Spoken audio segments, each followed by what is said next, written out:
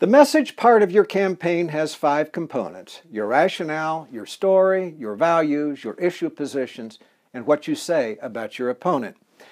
Last week I explained why and how to tell your story. Today we'll talk about ways to communicate your values. What are values? They are your fundamental beliefs and convictions, your passions, the unwavering principles that make you who you are, the prism through which you make decisions that will affect the everyday lives of your constituents. Why communicate your values? Voters are smart enough to know that you will have to make difficult decisions on their behalf. Communicating your values lets them know they can trust you to do that. And if you don't think that's important, study the campaign of Mitt Romney. How do you communicate your values? Words, pictures, and symbols, and what you choose to highlight about your biography. A picture of you staffing a soup kitchen says that you care about poor people. A mother that puts a picture of her husband and 6 children on a campaign flyer is making a statement about what matters to her. A picture of you thanking veterans for their service says you honor their sacrifice.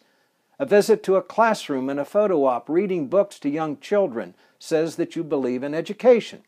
Putting a flag on the lapel of your suit sends a message about your patriotism.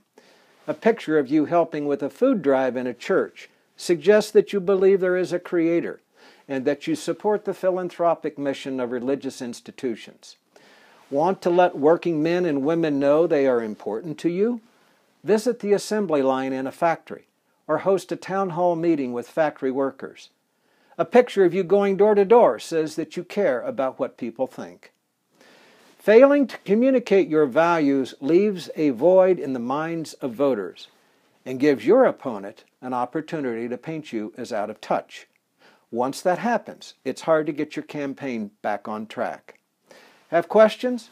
You'll find me at 845-458-1210 or email me at j@jtownsend.com. Be sure to visit jtownsend.com to get your copy of my free book, The 10 Worst Mistakes Candidates Make. I'm Jay Townsend.